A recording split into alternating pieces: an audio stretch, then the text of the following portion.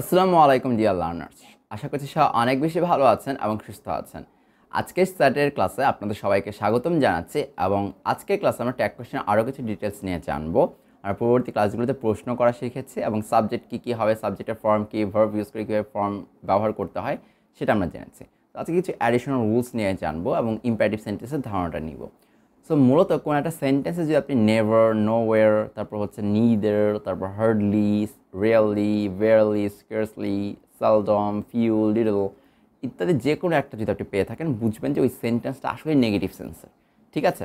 তো যখন সেন্টেন্সটা অটোমেটিক নেগেটিভ সেন্স হয়ে যাচ্ছে এই সকল শব্দগুলোর কারণে, তখন কিন্তু টেক কোশ্চেনটা আর নেগেটিভ দিতে হয় না। তখন যেহেতু সেন্টেন্সটা নেগেটিভ একটা ফর্ম ধারণ করছে বা নেগেটিভ একটা সেন্স ধারণ করছে এই শব্দগুলোর কারণে, আপনার তখন ওই ট্যাগ কোশ্চেনটা অ্যাফার্মেটিভ হবে। ক্লিয়ার? তার মানে never, nowhere, neither, hardly, really, barely, scarcely, seldom, few, little এই শব্দগুলো আমি একটা সেন্টেন্সে পেয়েছি, তাহলে সেন্টেন্সটা অটোমেটিক্যালি নেগেটিভ হয়ে গেছে। তার মানে পরবর্তী যখন আমি ট্যাগ ব্যবহার করবো, কোশ্চেনটা ব্যবহার করবো, কোশ্চেনটা অবশ্যই অ্যাফার্মেটিভে ব্যবহার করব। বাট মাথায় রাখতে হবে ফিউ, লিটল এই ক্ষেত্রে আর্টিকেল ছাড়া বসলেই নেগেটিভ হবে। যদি আর্টিকেল সহ বসে তাহলে এটা পজিটিভ হবে। যেমন অ্যা few, a little, the few, the little এগুলোর প্রত্যেকটাই অ্যাফার্মেটিভ। ঠিক আছে? ওকে, সো এক্সাম্পল দেখি। হ্যানা হার্ডলি হেল্পস মি, হার্ডলি শব্দ পেয়েছি, তার মানে এটা একটা নেগেটিভ সেন্টেন্স, তাহলে হবে ডাজ শি। কোনো নেগেটিভ সেন্স আমি ট্যাগে ব্যবহার করবো না। তবে হি হ্যাজ ফিউ ফ্রেন্ডস, তো হি হ্যাজ ফিউ ফ্রেন্ডস এটা হবে আপনার ফিউ যেহেতু আছে নেগেটিভ, তাহলে has he. I found him nowhere, তার মানে এটাও ডিড আই, নেগেটিভ সেন্স আসবে না। নান is none under the sun, এখানে নান আছে, তাহলে আমি কী দেবো? আর দেই। সো ঠিক আছে? সো এইটাই হচ্ছে মূলত আপনাদের জিনিসটা মাথায় রাখতে হবে যে এগুলো একটু নেগেটিভ। ওকে, ইম্পারেটিভ সেন্টেন্সে চলে যায়। ইম্পারেটিভ সেন্টেন্স কোনগুলো? যেগুলো দ্বারা আদেশ, নিষেধ, অনুরোধ, অনুমতি, প্রস্তাব এগুলোই বোঝানো হয়। সো এটা মূলত সাবজেক্ট থাকবে না, তারপর লেট, তারপর ভার্বের 1 নম্বর ফর্ম, ডোন্ট থাকবে, নেভার থাকবে, বি থাকবে, এগুলো থাকবে। সো মূলত এটা আমি যদি করি তাহলে আপনার যে রুলসটা জানতে হবে সেটা হচ্ছে লেটস বা লেট আস যদি থাকে ইম্পারেটিভ সেন্টেন্সে, আপনি সেওই দিবেন। কি বললাম? লেটস বা লেট আস থাকলে আপনি শেলই দিবেন। আর অন্যান্য সকল ক্ষেত্রে উইল ইউ ব্যবহার করবেন সাধারণত। লেটস বা লেট আস থাকলে শ্যালই, অন্যান্য যত ক্ষেত্র আছে উইল ইউ। ইম্পারেটিভ সেন্টেন্সটা আমরা চিনেছি আদেশ, নিষেধ বা লেট এগুলো দিয়ে শুরু হবে। তো এবার একটু দেখি। Please help me, please help me এখানে অন্যান্য সকল ক্ষেত্রে এসে গেছে, লেট বা লেটাস নেই, উইল ইউ। ক্লিয়ার? আচ্ছা, ডোন্ট ওয়েক্স মি, লেট বা লেটাস নেই, অন্য সকল ক্ষেত্র will you. Clear? Let me go, তার মানে লেট আস নেই কিন্তু, তাহলে উইল ইউ। লেট আস বা লেটস এইতে এটা কাউন্ট পড়েছে, তাহলে এখানে আমি দিব শ্যাল ইউ। বাকিগুলো আমার দেখা দরকার আছে না, টেকনিকটা বলে দিচ্ছি। বি পোলাইট, বি পোলাইট তারপরে অন্য সকল ক্ষেত্র, তাহলে হবে উইল ইউ। হ্যাভ পেশেন্স, তাহলে হবে কি? Will you. Please don't break my heart, will you. একটাও কিন্তু ভুল হচ্ছে না, সব কিছু পারফেক্টলি হচ্ছে। So always speak the truth, এখানে ট্রুথ হবে, এই এসটা বাদ। Always speak the truth, will you. এটা ওয়ান্ট ইউ বলতে পারেন, বাট উইল ইউ বললেও একই জিনিস, কোনো ভুল হবে না। Please left it, will you. Want you বলতে পারেন, কোনো সমস্যা নেই, উইল ইউ বলবে। Shut down the PC, will you. Don't shout here, will you. অন্য সকল ক্ষেত্রে উইল ইউ। লেটস নট, এই তো লেটস পেয়ে গেছেন, তাহলে কী হবে? Shall we. Let's give up, let's পেয়ে গেছেন, কী হবে? Shall we. তো আশা করছি ধরতে পেরেছেন।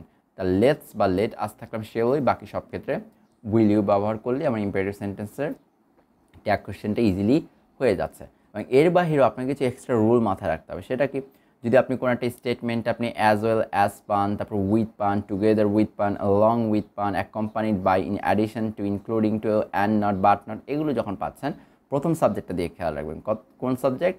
একেবারে প্রথমে যে সাবজেক্টটা থাকবে এই সাবজেক্টটা দিয়ে খেয়াল রাখবেন। সেই অনুযায়ী আপনি ভার্ব আর ট্যাগ কোশ্চেনটা করবেন। ঠিক আছে? যেমন দেখুন, I as well as he, তাহলে এই যে I as well as he অ্যাম, এখানে কিন্তু প্রথমটা অনুযায়ী হয়েছে অ্যাম। কোশ্চেনটাও হবে এইন্ট আই। কেন এইন্ট আই? কারণ আয়ের পরে অ্যাম হবে, এই অক্সিলারি ভার্ব অনুযায়ী আমি আমার চেঞ্জটা করেছি, ট্যাগ কোশ্চেনটা করেছি। ওকে, প্রথম সাবজেক্ট অনুযায়ী ain't I. As well as হি কিন্তু করি না যে ডাজেন্ট হি বা এই হিটাকে আমি গুরুত্ব দিইনি। সাবজেক্ট কোনটা নিয়েছি? প্রথম সাবজেক্ট। অ্যাজ ওয়েল এজ থাকলে প্রথমটার দিকে ফোকাস করবো। Accompanied by his friends, his ফ্রেন্ডসে focus করবো না হিতে করবো ফোকাস। কেন? অ্যাকম্পানিড বাই থাকলে প্রথম সাবজেক্ট হি, তাহলে হবে এখানে ইজেন্ট ইট হয়ে গেছে ভুলে। সো এটা হয়ে যাবে হি অ্যাকম্পানিড বাই হিজ ফ্রেন্ড, তাহলে হবে ইজেন্ট হি। ইজেন্ট হি হবে, ইজেন্ট হি। ঠিক আছে? ইজেন্ট হি হবে, এখানে ইট হবে না, ভুলবশত ইট হয়ে গেছে। ওকে, তারপরে হচ্ছে she with her people was here.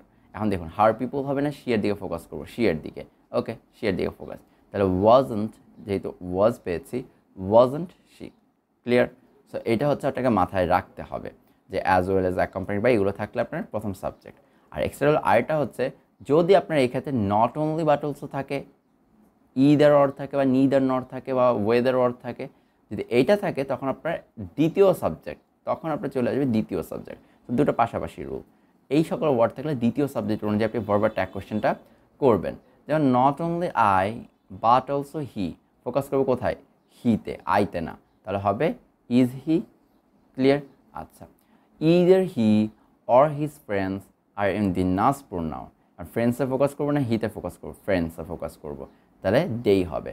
So আরেন দেই। ওকে, আচ্ছা, নিদার হি নর his students join the party, his students আমি জয়েন করবো, তাহলে এই জায়গায় হবে ডিড দেই। তো উপরে দেখবেন আরেন দেই লিখেছি, এর কারণ হচ্ছে ইদারটা হচ্ছে পজিটিভ সেন্স, নিদারটা হচ্ছে নেগেটিভ সেন্স।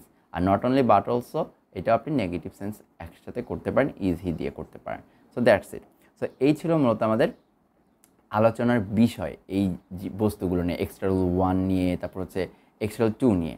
সো এছাড়াও আপনার কিছু জিনিস মনে রাখতে হবে, এটা জাস্ট মাথায় রেখে দিন, তাহলে আপনার ইজিলি হয়ে যাবে। যদি কোনো প্রকার উইশ পান, গুড মর্নিং, গুড নুন, ডোন্ট আই লিখে দিবেন। যদি সাবজেক্ট বা ভার্ব না থাকে কোনো একটা জায়গায়, তাহলে আপনি ইজেন্ট ইট লিখে দিবেন। সাবজেক্ট আর ভার্ব কোনোটাই নেই, ইজেন্ট ইট লিখে থাকবে। না থেকে থাকলে আপনি জাস্ট ইজেন্ট ইট দিবেন। ঠিক আছে? তাহলে উইশ থাকলে আমি দেবো don't I, good morning, happy birthday, don't I, এভাবে। ঠিক আছে? সাবজেক্ট বা ভার্ব যদি না থাকে, isn't it. Long live plus subject থাকলে মেন্ট, তারপর সাবজেক্ট লিখবেন। ঠিক আছে? Long live the king, meant হি, এরকমভাবে লিখবেন। ঠিক আছে? সো লং লিভ থাকলে মেন্ট, এইটুকু মাথায় রাখতে হবে। ওকে, তাহলে উইশ থাকলে don't I, subject plus verb না থাকলে isn't it, long live plus subject থাকলে মেন্ট প্লাস সাবজেক্ট দিব। আর প্রবাদ বাক্যতে থাকে না অনেক সময়, ইজেন্ট ইট। ঠিক আছে? প্রবাদ বাক্য থাকলে ইজেন্ট ইট। যেমন আমি যদি বলি student study wins the race, তাহলে ইজেন্ট ইট। ওকে, আশা করি সব বুঝতে পেরেছেন। এই জিনিসগুলো মনে রাখবেন, তাহলে আপনার ট্যাগ কোয়েশ্চেন পুরোপুরি কমপ্লিট। তো আজকেই ছিল আমাদের ট্যাগ কোয়েশ্চেনের লাস্ট পার্ট, যেখানে আমরা পুরোপুরি বিস্তারিত আলোচনা করেছি অ্যাডিশনাল কিছু টেকনিক্স নিয়ে, ইম্পারেটিভ সেন্টেন্স নিয়ে।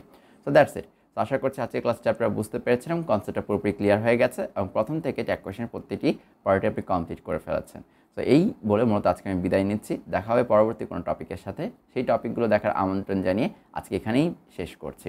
সবাই ভালো থাকবেন, সুস্থ থাকবেন, স্যাট একাডেমিক ক্লাসগুলো উপভোগ করবেন। আসসালামু আলাইকুম।